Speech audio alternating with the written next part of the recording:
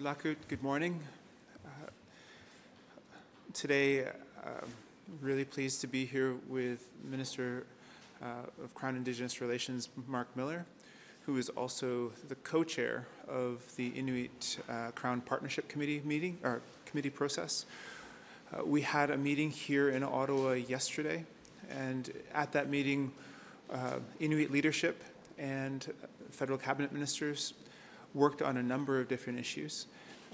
We were able to approve the implementation of the Inuit Nunangat housing strategy. We also talked through a number of different issues related to food security, infrastructure, housing, and then also the way in which we work together, either through land claim implementation or through other processes such as the Inuit Nunangat Policy. At the meeting, we also endorsed the principles of co-development between Inuit and the Crown.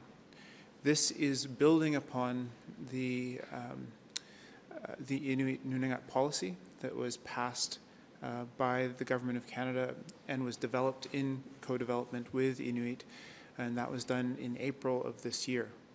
The co-development principles are meant to inform not only federal legislation, but also any major initiatives or programs or services that are considered by the Government of Canada that categorically impact Inuit. This is meant to clarify the space when the Government of Canada talks about co-development with Indigenous peoples. For Inuit now we have a clear roadmap and a clear plan that, or a clear set of principles that we will work under from the very beginning, so as to ensure co-development in spaces where Inuit and the federal government wish to co-develop initiatives together. This builds upon the foundation of Section 35 and Inuit Section 35 rights. It also builds upon the United Nations Declaration of the Rights of Indigenous Peoples and its implementation in Canada. It also works to clarify the space in which the federal government works on Indigenous legislation and Indigenous policy. This can only have positive implications for our working relationship and for reconciliation efforts. There are many uses for these co-development principles moving forward, and we will rely on the federal government and its goodwill in the implementation of these in a categorical way across government. The Inuit-Crown Partnership Committee continues to be a positive, productive mechanism that Inuit use with the federal government to further our self-determination, to realize reconciliation with the Government of Canada, and to practically work through the issues that affect Inuit the most. We're appreciative of Minister Miller and also the other ministers who were part of the process yesterday and continue to be champions of Inuit-specific issues within the distinctions-based approach that this federal government has said that they are a part of and is now showing that they are willing to work with us. Nakumik. Bonjour à tous. Simplement pour réitérer ce que le président Obed a dit, il y a quelques secondes, hier, on a eu notre réunion du partenariat Couronne-Inuit avec évidemment les ayants droit régionaux des territoires Inuit pour continuer dans le processus de développement de plusieurs initiatives liées au logement, liées au principe de co-développement législatif entre la Couronne, le gouvernement du Canada et les Inuits. C'était une réunion productive comme le sont toutes les réunions que nous avons dans le contexte de ce partenariat en particulier. Évidemment, on a touché sur tous les enjeux qui touchent les populations inuites et comment mieux les servir dans le contexte de réunions productives avec plusieurs ministres, le ministre de la Justice, le ministre des Affaires du Nord, le ministre des Services aux Autochtones, le ministre du Transport et autres, pour s'assurer que de la perspective du gouvernement fédéral, il y a une approche qui est uniforme en ce qui a trait à nos relations avec les Inuits en particulier. À souligner, entre autres, évidemment, développement de principes législatifs de co-développement très important dans le contexte de plusieurs items législatifs dans la Chambre des communes. Par le passé, le gouvernement s'est revendiqué d'avoir co-développé avec les Inuits plusieurs textes législatifs qui touchent leur peuple. Il y a eu des désaccords, évidemment, en ce en quoi c'était vraiment du co-développement. Alors là, on a une piste de solution en ayant un document qui est entériné par le groupe pour s'assurer que dans le contexte du développement de législation, il y a des principes et des principes phares pour développer notre législation. I'll simply repeat briefly in English what I said, summarizing essentially what President Obed has just said in the context of our Inuit-Crown Partnership Committee. Yesterday, we touched on a number of issues touching Inuit and how to best serve them.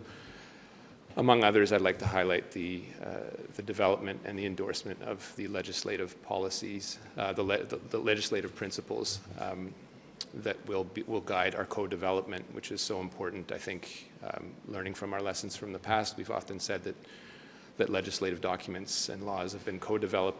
We've disagreed on whether that's the case. So actually sitting down at the table and coming up with what those principles are and how we work together when we're at that critical stage of getting laws in front of parliamentarians to vote on and to debate, we have an agreement as to what the roadmap is. So I think at this point, President Obed and I are open to any questions you have. These are principles. How do you make sure that the government is accountable to these principles, that they're actually enforced, and you don't end up in a situation like with the Languages Act where the ITK was not happy with that piece of legislation? Well, it was more than not being happy. They didn't endorse it and support it, particularly because of the specificity of Inuktitut. I think the person behind me and the people that he serves hold us to account. The government itself holds itself to account. We'll look at a number of mechanisms within Cabinet to make sure that as we are developing laws, as the civil service that is independent and is the face from a day-to-day perspective of what the Government of Canada does in its relationship with Inuit, when it is developing laws, is well aware of those principles. It follows in the line of a number of documents and principles that we have, and policies that we've endorsed and ratified over the course of the Inuit-Crown Partnership, notably the Inuit Nunangat Policy that we adopted earlier this year, which was really, really groundbreaking because it touches and concerns dozens of ministries and agencies so that Inuit aren't re-educating us about our relationship with them every time they sit down at the table. It's hugely time-consuming, it's disrespectful, and frankly isn't the best foot forward that we need to put when we're developing key things like legislation. Natan probably has. That was my sister. So. Did you want to add anything? Thanks for the question. We're hopeful that both the Inuit Nunangat Policy and these co-development principles can be have as much teeth as possible within the federal government. And we can only guess sometimes on what mechanisms the federal government might utilize best to ensure that there is a blanket approach and a whole-of-government approach to the implementation, not only of the Inuit Nunangat Policy, but of these co-developed principles as well. Whether that's a cabinet directive or whether that's a joint letter from myself and Minister Miller to the public service. I don't say who knows, but there are a number of different ways that we can go about this. And it is just as important for Cabinet to discuss this and consider it as it is for Minister Miller and I to be here today. We have such goodwill amongst a number of different federal departments and also parts of the federal public service, but it is such a large institution, and there are still so many places where we just either haven't done work or there isn't the real understanding or consideration of Inuit rights and Inuit specificity within the context of development of legislations or laws or policies, that we do need to critically think about how best to formally implement this co-development principles policy. Minister Miller, the ITK does not support Bill C-29, which you sponsored. And Chief Wilton Littlechild, the former TRC commissioner, has also raised concerns about the language of the bill, saying it's not strong enough. There needs to be a way to make sure the government is held accountable to reconciliation. Are there going to be amendments? Can we expect amendments in the Senate from your government on this? Well, I think you've seen, first and foremost, the cooperative work that the committee's done with all parties suggesting amendments and, for a large part, ratifying most of them. It's sort of, we use unprecedented quite heavily, but there's been a lot of cooperation in the committee in getting this document, legislative text, more robust to hold us more accountable. I think you should focus very intensely on what Dr. Littlechild has said, because I think it's a little different than the way you assert. But obviously we need an accountability mechanism to make sure that we are answering the calls to action, that every year the Prime Minister is standing up and speaking about the state of reconciliation. ITK doesn't agree with the current iteration of the law and has some, I think President Obed is obviously best placed to speak about this, but has some foundational objections to the committee itself. That's something that we respect. Obviously, the sense that I've gotten is that it could possibly detract from the work and the focus of rights holders, which is so important. These are rights that have been secured only very recently with respect to the federal government and often get disrespected. So we don't want it to be a distraction away from the work we're doing in the context of the Inuit-Crown Partnership. Now, the commission itself is designed not necessarily to reflect rights holder. Obviously, they have their say at the table, but it's supposed to be a broad swath of Indigenous participation so that survivors are being heard, people from different regions are being heard. Those aren't necessarily rights holder in the sense of governance and leadership, but Indigenous peoples themselves that have their views and perspectives and approach to holding the government accountable. So the nature of it in and of itself is not one that is entirely focused on a rights holder's dynamics. And the fear there is that it detracts from the work that we do with the ICPC in particular and individual rights holders, Inuit rights holders. And so I actually think it'll enhance that. President Obed doesn't agree with me, and I get that, and it's entirely their right. I think the test of this commission in particular will be the first couple of years. So we won't know from day one whether it's an effective mechanism. It will have the bones necessary to do what it needs to do to hold us to account. Whether it works or not, it will be a bit of a test of time. Yeah, I think that the legislation, in principle, is one that stems from the TRC. There's a call to action 53. The idea that we need to think more about reconciliation is one that we share. That is a positive thing to do.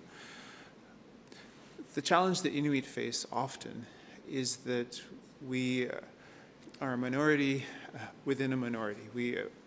Our rights and our governance is often overlooked in the way in which decisions are made here in Ottawa. We are changing that, and we are forcibly trying to change that through the processes that we have co-developed with this government and the positions that we continue to hold. The scenario of a not-for-profit society that we have the ability to appoint one member in a board of 12 that may come up with recommendations directly to a minister that may be completely out of sync with Inuit positions and Inuit rights-holding considerations is of great concern to us based on the way in which the federal government and Canadians have chosen to be completely ignorant of our governance and of the difference between rights-holding positions and not-for-profit societies. We see that in the way in which certain institutions and organizations are treated, and we also see it in the provisions of the legislation, where I don't believe many Canadians understand the difference between the representatives of Indigenous peoples versus organizations that serve Indigenous peoples on particular issues. So it is still, we are still quite concerned from a fundamental level about being understood and our rights being upheld and our institutions being supported in the face of willful ignorance about the respect that is necessary for our institutions. You're both here talking about co-development between government and Inuit organizations, but you're also not on the same page of this legislation. I'm just curious if you could talk about what's happened on that in the past few days and what's the path forward on it. Yeah. Well, from our perspective, the Government of Canada has been working towards this legislation for years, but the processes that the Government of Canada has used to come to the space where they had the first iteration of the bill were not co-developed with Inuit, and therefore our Inuit leadership, just like many other pieces of legislation, had to review it, had to have time to understand it, and then ultimately over the last few weeks has come up with a clear position on the legislation. If this piece of legislation was co-developed from 2017, 2018, when the first considerations of this bill were discussed, I don't believe that we'd be in this scenario where we would have to talk about it. I think moving forward, what we need to do is work with the government and work with all the interested parties in this legislation, at the Senate as well, to try to constructively try to address the concerns that Inuit have, and hopefully there is a way that that we can support the bill moving forward. This is, I think, a good moment in time to also show that despite the challenges that we may have in positions from time to time, that it in no way is ending our relationship and slowing down the work that we do together. But like any partnership where you have two independent parties, there are many times where there are disagreements in positions, and we will constructively try to work through them. Yeah, I would sort of continue along those same lines. We've put the national Indigenous organizations in the context of this legislation in a bit of a difficult position for what they usually do, because they're part of a process that deals intimately with their own people in a situation that they don't necessarily control. And while their participation on the board is secured, they each get each of the three national Indigenous organizations will appoint someone, and there is at this point another Inuit person, in this case, on the board. This is a process that still has a lot of uncertainties related to it. And so, as I mentioned to Olivia, this will have to, the test of it will be time, and to see how it holds Canada to account, how it does a proper accounting of the relationship we have with that organization in terms of production of documents, feedback, work throughout the year coming up to the statement by the Prime Minister about the state of reconciliation, and actually how people feel it on the ground. And so I think if the Inuit's right holders have taught us anything, it's important to be around the table in the context of the ICPC. I think this is a process that has the potential to even enhance that process, but we will keep focused on not detracting from that process and interacting with Inuit rights holders that have secured those rights, as I mentioned earlier, only very recently in our history. And that's in the face of those rights being inherent in the first place. So I'm optimistic about it. We'll see what goes through the Senate.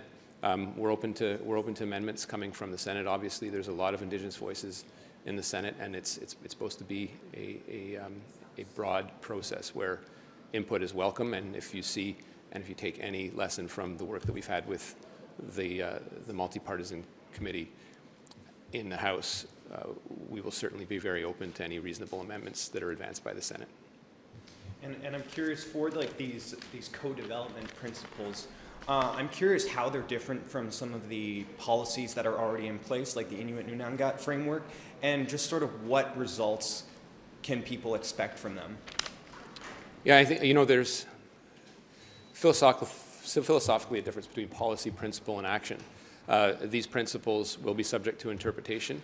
They will set the guidelines, very much so, for how we how we develop legislation, particularly those, and Crown-Indigenous relations is no exception, but particularly departments that aren't necessarily seized with Indigenous issues on a daily basis, or isn't their main focus, when they put forward legislation, making sure that that legislation is properly co-developed when there are matters that do touch and concern Inuit in this case.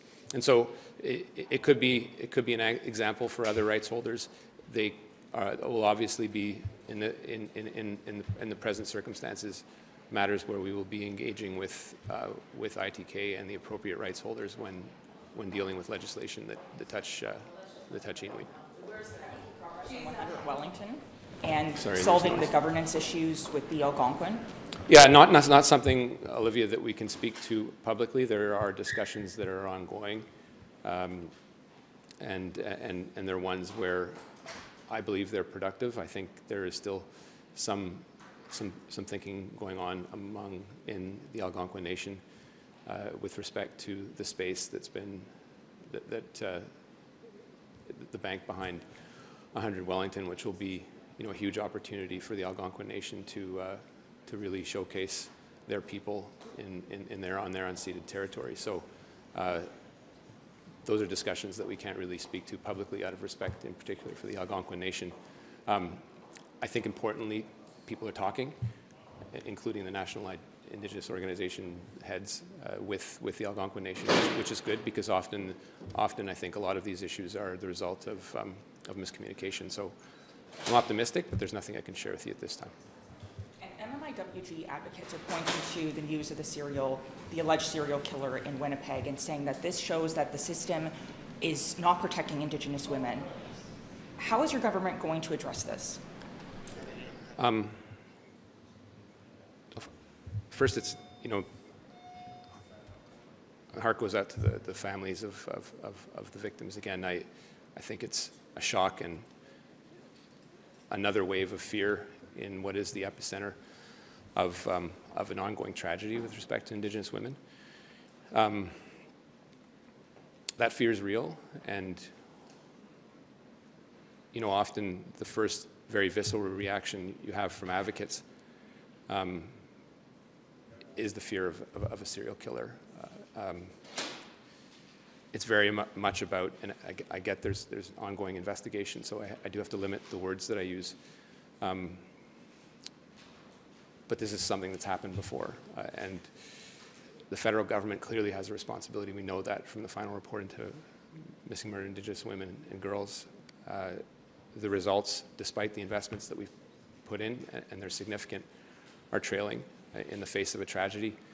I think it's very difficult to talk about success because what we see is this pattern repeating itself. I hesitate to say this, but this is much more than one person. And if there's any lesson from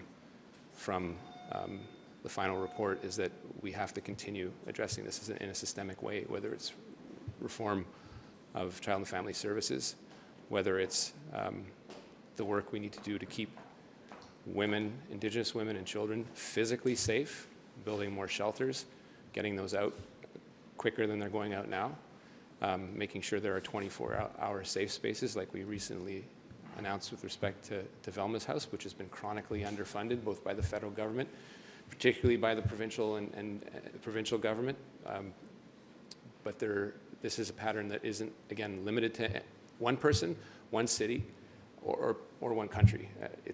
It's the legacy of a devastating history that has reverberations today, and no one can stand in front of you with confidence to say that this won't happen again, and that's, I think that's kind of shameful. I don't know if President Obed, you want to? Just on this particular issue, my heart goes out to the victims and their families and all people who are affected by this news. At the heart of this are communities and members of communities. And until we forcibly interrupt the way in which there is systemic devaluation of Indigenous women and girls in communities and systems that are meant to support and care for those people, we are unfortunately going to continue to see the results of systems not taking care of all members of society. Whether it is police systems or whether it's governments or whether it is Indigenous leaders and organizations, we all have to do better, and we all have to find ways to interrupt the very clear reasons why this is happening that were set out in the calls for justice, and also in many other inquiries, in many other formal reviews of why this issue has been so widespread for so long. None of the work we do is going to ease the pain of those who are suffering because of these tragedies, but we can stop others from happening, and we can change the lives and change the course of Canada through the work that we do together on implementing the calls for justice. And so it is in moments like this where I hope that we are all just forced, I think, into more urgency on this issue, and also to not accept that what we have done to date is enough.